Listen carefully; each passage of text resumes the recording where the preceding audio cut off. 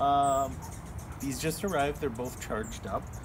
The red one's already filled, but I thought it's useful to hear what it sounds like when you're filling these things up. They seem to take about a cup or so of water, maybe a pint at most. I haven't really checked. But once they're started, which the power button's at the bottom, you just touch them to turn them on. Display indicates they're 0% filled. So you hold the thing inside the water, you push it forward, and the display goes from 0 to 100%, which means it's full, and automatically stops.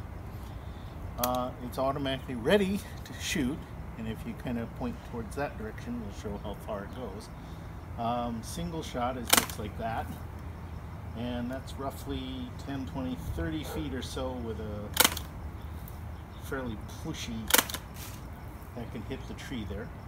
When you want a power shot, you shoot once, but you hold it down, and you hear it clicking, and you'll see the display go down by about 20% or so, which indicates that it's loaded up roughly 4 times the number of shots.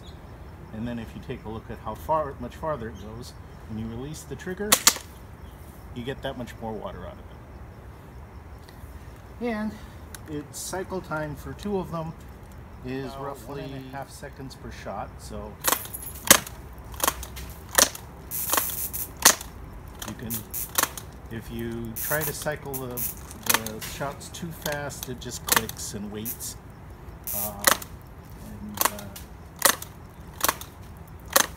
Power shots are hold it down, charges up, and lets it go.